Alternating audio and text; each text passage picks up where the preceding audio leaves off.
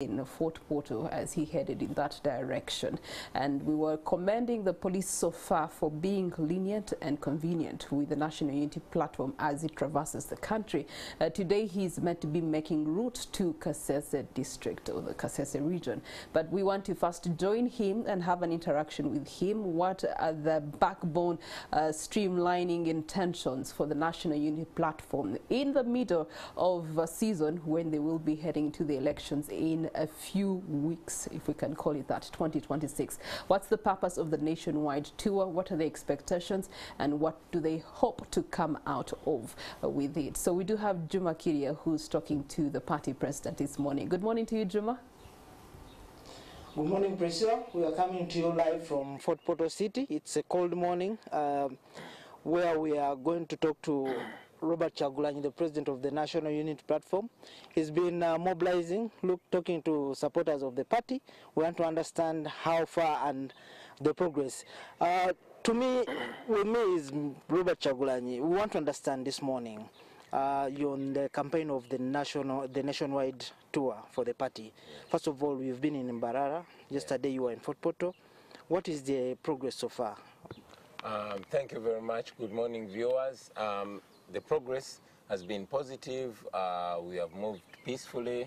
We have not been antagonized yet. So we thank God we've received enormous love and we don't take it for granted. Previously, we've seen security. Yes. Let's pick it from there. They've stopped most of your activities. Yes. Can we say you're now starting to have a better working relationship with the security agencies, because they've let you speak to people in Mbarara, they left you speak to people in Fort Portal, despite their availability in all your activities that are happening? Well, the relationship is actually not between us and security. The relationship is supposed to be between security and the people, security and the law. So maybe the question should be, is security having a new relationship with the law and with the people? And my answer would be maybe. I mean, in the past, the police and the military has been blatantly breaking the law and brutalizing the people. Now we see that police has respected the law and respected the rights of the people. We salute them for that. And interestingly, you've seen nothing has gone wrong. Nobody has been hurt.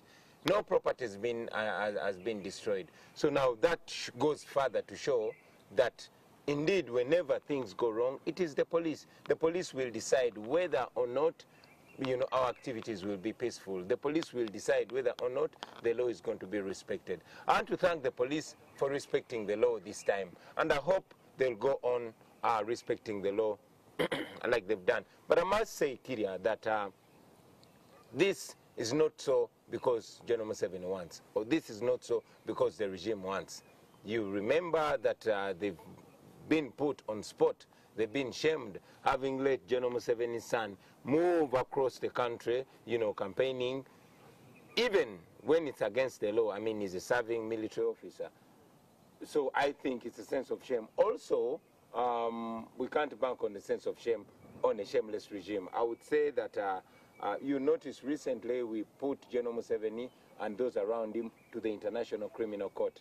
And like I said, if they brutalize the people, it would be more evidence. So maybe they're behaving themselves because they know that the news of the ICC is hanging around their neck. Previously, most political commentators and people who are against NUP, they've described your party as full of goons, if I may say. Are you trying during this period when we've had uninterrupted processions where people have not complained of anything, any property of theirs being destroyed, have you reigned over your supporters? Our supporters and our members have always been decent citizens. They've always been peaceful citizens. And you can see that now. And like I said, it has always been the police that brings the violence and not our supporters, or our people. It is evident now we have not had any problem so far. And if the police does not brutalize the people, if the police does not tear gas us, if the police does not cause any confusion, I can guarantee you that we shall tour the entire country peacefully and nothing will go wrong. We've seen you open party offices in Mbarara and Fort Portal yesterday. Yeah. What does this mean for NUP in terms of mobilization? You guys have been accused of being a Buganda or Central Party. And we've seen you being welcomed massively by the people. What does it mean for NUP? Well, we like responding to words with action. Many detractors, many regime propagandists have been branding us a Buganda party as if saying that it's a crime for me to come from the Buganda region. But it's clear that we actually have more support outside Buganda than in Buganda itself. Look what happened here in Fort Portal. Look what happened in Barara. And wait and see what is going to happen in Kasese. So we have support across the country because this is not an idea for one region. The people of Uganda, in Western Uganda, in Northern Uganda, in Eastern, and indeed in the Central, are suffering the same. They have same pains and same aspirations, and we represent those aspirations and dreams. There are those that have argued that the people that are coming to your rallies are those people that see hope in you, and they think they relate with you because of the challenges they are facing in life. Yeah. That is in terms of service delivery, unemployment. Is this so? Oh yeah. Oh yeah, people who come and support us come to us because we bring them a message of hope, a message of a better Uganda, better service delivery, more respect for human dignity and all that. So yes, people come to us because they see an alternative, they see hope, they see unity, they see a new Uganda, and that's exactly what we hope to deliver to them once we are in power. You're going to Kasese today. Yes. What do you anticipate that the reception will be? I know it's going to be so much love. I know it's going to be so much excitement. I really, really hope the police continues respecting the law and respecting the rights of the people of Uganda. I'm looking forward to seeing you, my brothers and sisters, in Kasese, and we'll talk largely about the issues there and the issues around the country. Well, during this time, you've seen previously Kasese was an opposition stronghold, yeah, but they've had people coming in through NRM. Do you think opposition still holds that position of taking charge of Kasese? And what is going to be your message while you get there? I don't want to just bundle us in the opposition because I can guarantee you that there are even many people within the NRM that want change. So for us, we are representations of change. The people of Uganda voted us in 2021. So we don't look at ourselves as opposition because we are supposed to be the government. We just look at ourselves as the option that is awaiting taking power. On Monday, when you started your tour, the spokesperson of the Uganda police said that you should work with the regional police commanders and to ensure that you have a peaceful process during this time. But then he said it shouldn't be a campaigning process. We've seen you gather people in at the playground in Barara and the garden in Fort Portal. Are you campaigning? This is a wake-up campaign. It is a wake-up campaign. It's a wake-up call. This campaign is called Wake Up Uganda, Uganda Zukuka. So we are awakening up the people, reminding them of their responsibility, reminding them that this is their country. They should not leave matters to me. When I said because Kyagulanyi, some people took it literal. So it's important for me to remind the people of Uganda, beginning from Western Uganda here, that this is not only about Kyagulanyi or those that he leads you with. It's about you as well, my brother, my sister. Whoever you are, wherever you are, whatever you do, it's about all of us. So if we come together, we can change our destiny, and that is what we are calling upon people to do. So yes, it's a wake-up campaign. What has been your message across all these people that you've spoken to? Because like we said, they are coming to you because they think there's hope. What is your message that you're giving to them?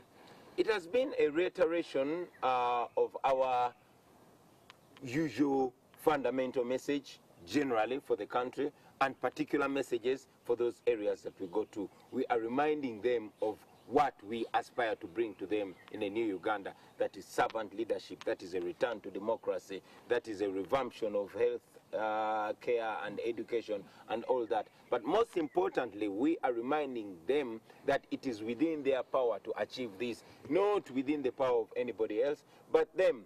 You know, they went to the polls, they elected us. We were not able to go in government because using the gun General Museveni took over. We are reminding them that it is not only the election that matters. Many people have been trying to point us to 2026, because that's what General Museveni wants. He wants us to forget about what he has just stolen in 2021 and focus us on 2026. We are saying we are not only focusing on 2026, we are focusing on now. We want change now. We want to awaken our people now so that they don't sleep waiting for 2026, in which other election, General Museveni could do the same thing. But if we awaken them now, if they know their responsibility now, I am sure that even before 2026, they can do something that can fundamentally alter the fortunes of this country.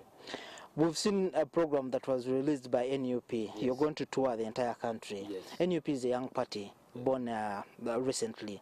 Do you have the funds to fund all these activities? That's a very interesting question. Do we have the funds? We don't need the funds.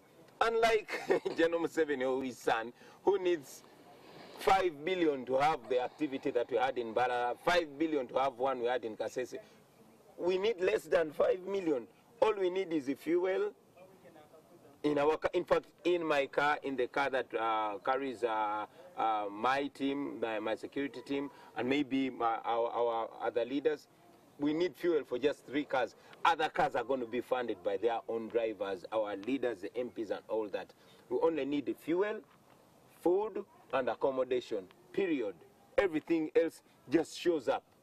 So we don't need money to do this. No, it is the will to do it. We know what we're doing is right. Sometimes we even park at a petrol station, we want to pay for fuel, but after filling our cars, somebody comes and whispers, hey, the gentleman there said, your fuel is paid, just go. We go to a restaurant, eat food. After eating food, before we pay, somebody says, Bobby, don't worry, somebody has paid for that. So it's not a money thing. It is love that keeps us going. Bobby, on Monday when you were in Mbarara, you were supposed to, I should say you were supposed to be hosted on a digital radio station. Yes. When you got inside there, it was switched off, the power went off. What do you make of this move? And yesterday we thought it would happen to you at Jubilee radio station, but you were given one opportunity to speak. Yeah. What does it mean to this process you are into? Like I said, we are not moving because the regime wants us to move.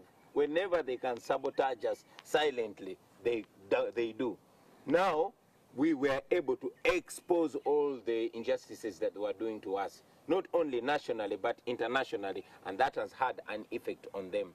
So they only block us in subtle ways. Yes, when I was in Barara, they switched off the radio station because they fear this message.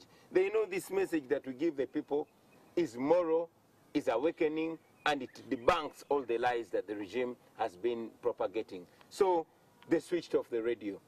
What we did is expose it. It was all over news, and they were exposed and ashamed. And I believe that is the reason why they didn't switch off this radio. It's on that note that I want to encourage the Ugandans, wherever you are, you have a role to play. Those on social media, those on TikTok, Facebook, Instagram, Twitter, wherever. Help us spread this message. Help us expose this. We have a theme called Labisa. Mulabise, when you do that, we are safe.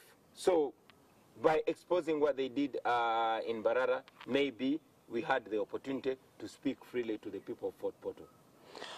Yesterday, your message specifically here in Fort Portal, yeah. You know Fort Portal has been described as a tourism center, yeah. And you said it is very unfortunate there is no airport here. Yeah. What do you think would be the contribution of an airport to a city like this that you probably think would be attracting more tourists? This is a tourism city, the only tourism city that we have in Uganda.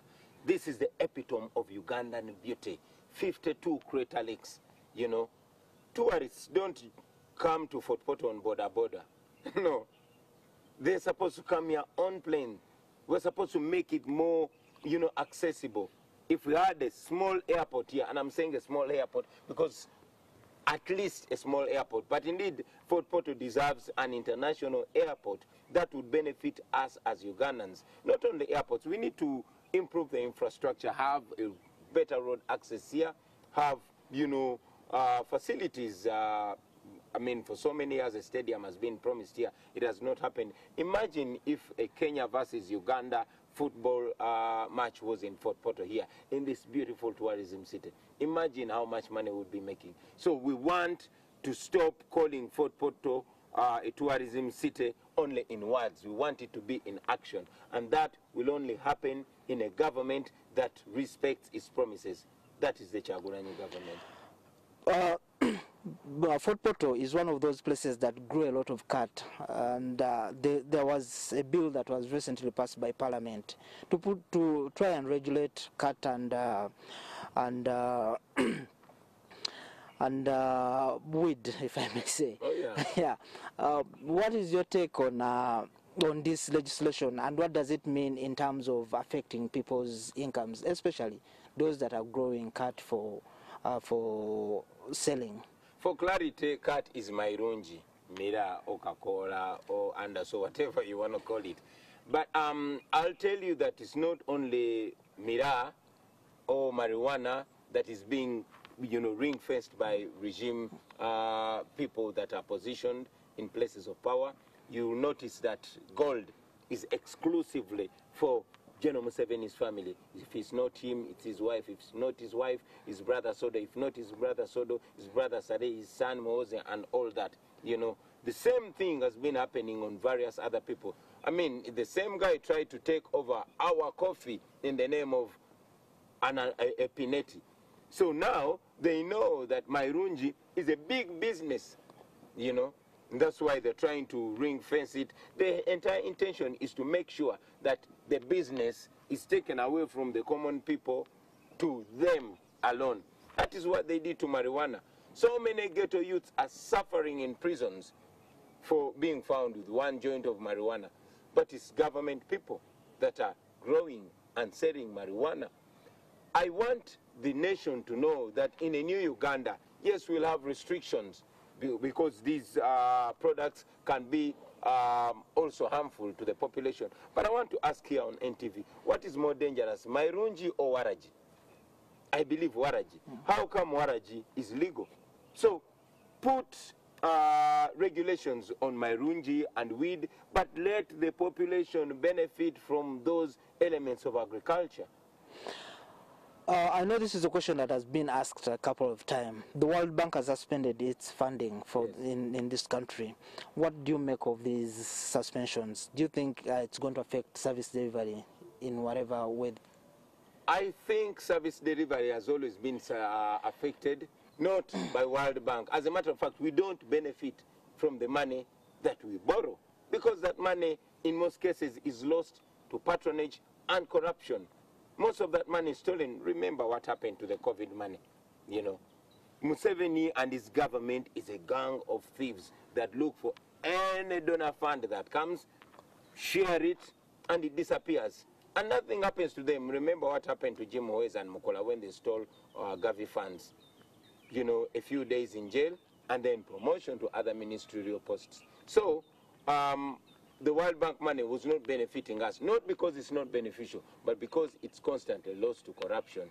We've always been calling upon the World Bank to put sanctions on Museveni's government and to stop funding it, because all the funds that are given to Uganda as loans, which loans you, your children, me, my children, and grandchildren, and even great-grandchildren are going to pay, are used to suppress and oppress us.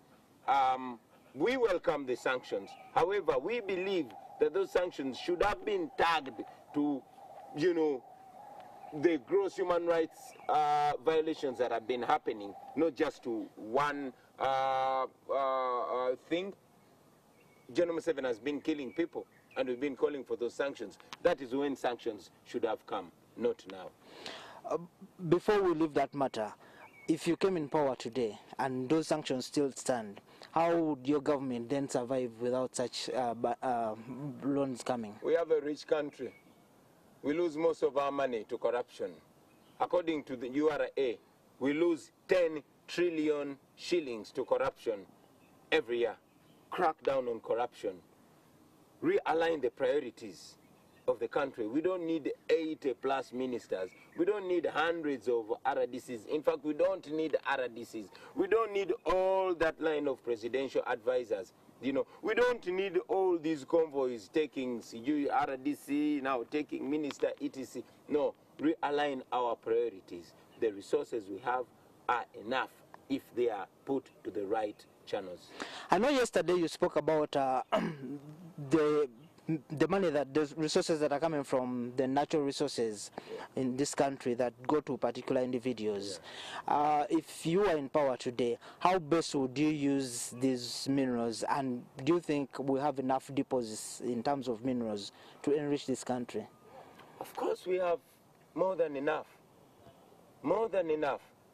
If at all they are not owned by one family. General Museveni said, my oil, I would say our oil, and that oil would benefit the people, would put that money in healthcare, would put that money in education, and you know, we have gold, and recently I think you saw some news that the new huge deposit, the biggest in the world of gold, was discovered in Uganda. We are rich, and leave alone the natural resources alone, the human resource itself. We are the second youngest population in the world, and these young people are, you know, creative.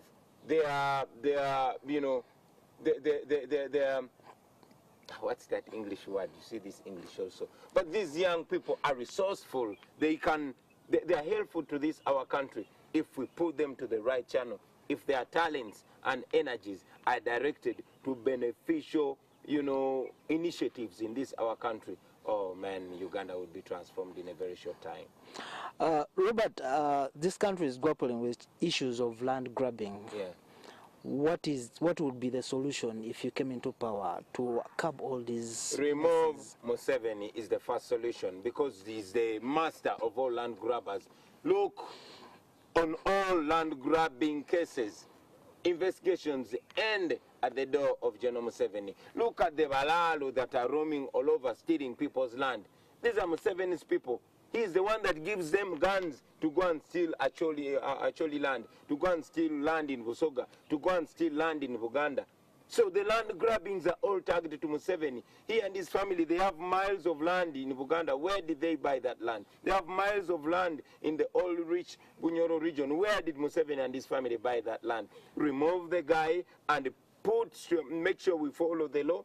I mean, land grabbings would stop. Recently, even his minister, Mayanja, was shot at by land grabbers. It's Museveni's problem.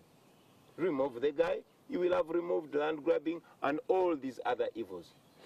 Whenever you listen to President Museveni speaking, he emphasizes there's democracy in this country. In some of your areas, when you're speaking to people in Mbarara and Fort Portal yesterday, you say there's need to have real democracy in the country. What do you mean when you say we need to have real democracy? Yet President Museveni says there's democracy already. What is not being done right? Because I'm saying the truth and Museveni is lying. Okay? I mean, you cannot say you have real democracy in the country when you switch off the internet on election day, when you shoot and massacre people who don't support you, when you are abducting your opponents, when you are jailing your opponents, you cannot talk about democracy. So he's not a democratic leader, he's a dictator, and we have to remove him so that we bring back power to the people. You know, democracy means the power of the majority over the minority. We are the majority. This is shown everywhere we go, in broad daylight. People are grappling with issues of service delivery. Let's start with education. What do you think should be done to try and regulate this education? People have to, so that they can attain better education, but at a lower cost, because currently it seems to be going out of hands in terms of school fee structures are too high, and yet several Ugandans cannot afford these monies. First and foremost, fund it right and structure it right. What do I mean fund it right? Look at government schools. Teachers are very poorly remunerated, and then they're even discriminated. How would you tell me that only science teachers are going to be paid well and arts teachers are not paid well? I mean, that doesn't make any sense. So pay them right and structure them right. What do I mean structure the education right? We have for so long, you know, maintained the colonial kind of education, you know, only focusing on academics. I've promised it to Ugandans that our education system in a new Uganda is going to be anchored on 4 A's. That's academics, arts, athletics, and agriculture. The academics is what we focus on. Yes, we need more lawyers, more engineers and etc. But we need to focus on the arts as well. Not everybody is going to be an academic. Some people are talented, especially we Ugandans. So if we groom young artists from, you know, from infancy, we can get the best out of them. I mean, look at me, and I'm a product of artistic education. If we groom our athletes right from infancy, you know, they are going to be the same, they are going to be the best that they can be. And of course, if we focus on agriculture and stop looking at it as a backward thing, as a punishment. When I was growing up, you know, agriculture was a punishment. And even we were teaching each other, you look like a farmer. We need to change that, because that is not the mentality. In the Netherlands, the best agricultural country in the world, farmers are rich people. And also, we need to know that people are talented differently. The only way, I mean, the only times Uganda's flag has flown high is when artists have flown it or athletes have flown it.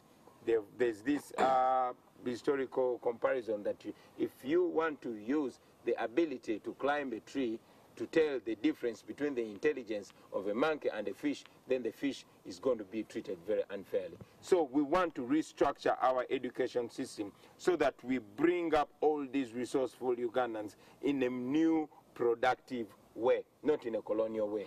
I know a lot of money has been invested, has gone into infrastructure, specifically roads.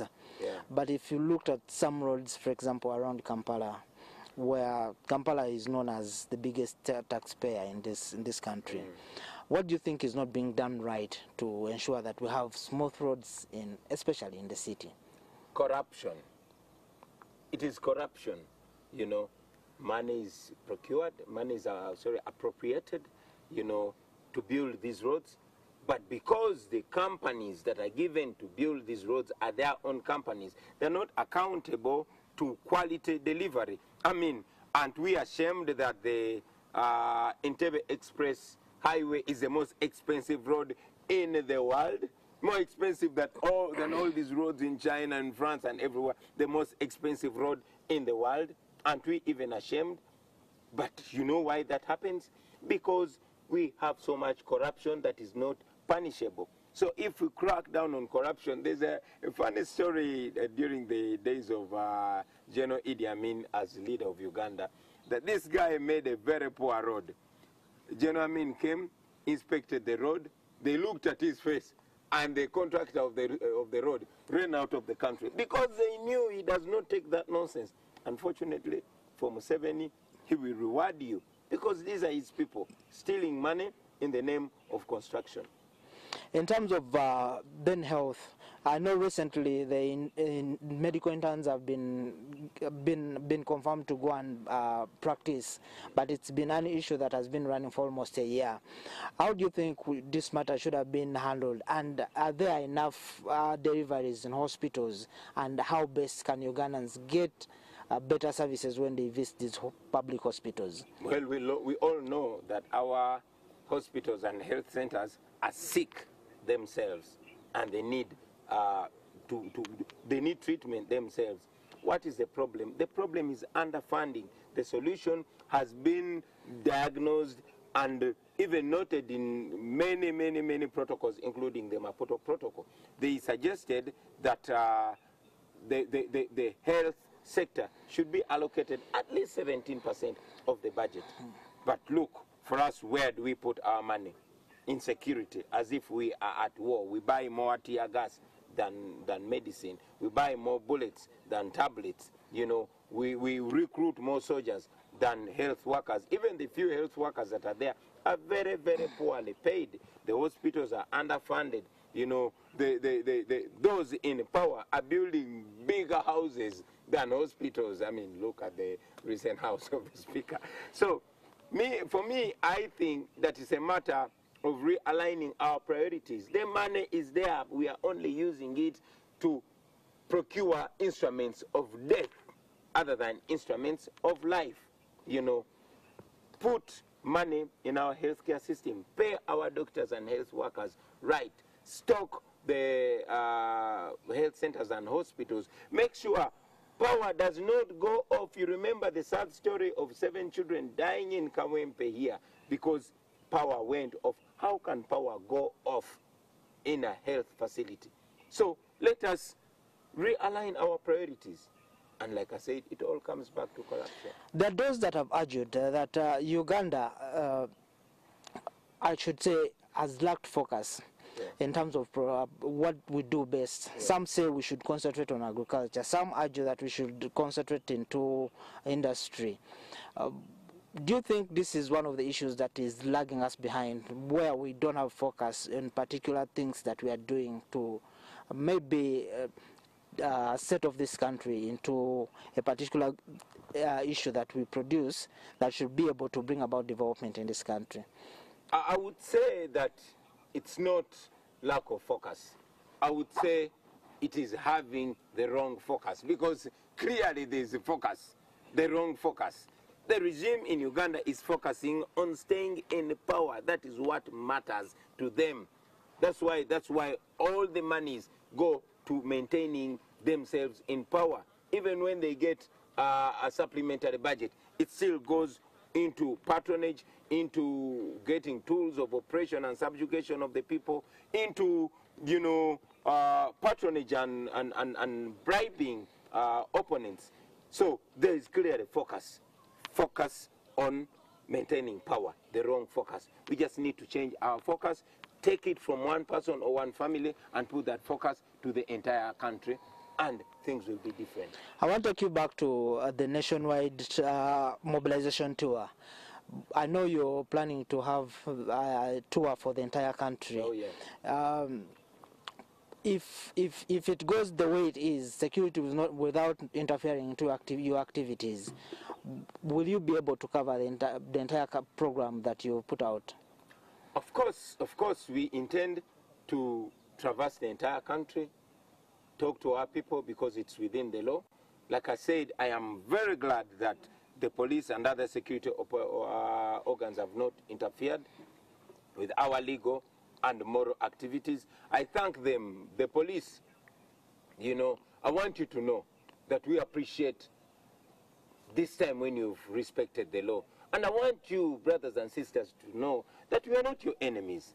We are not fighting against you. As a matter of fact, what we're doing benefits you as well. You deserve better. You deserve better payment. You deserve better remuneration. You deserve a better life. But most importantly, you deserve a better relationship with the people of Uganda. When I was growing up, we had the saying that Yamba police na Yuku Yambe. What happened? Why is there a big divide between the police and the people of Uganda? Why is there a big divide between the people of Uganda and their army?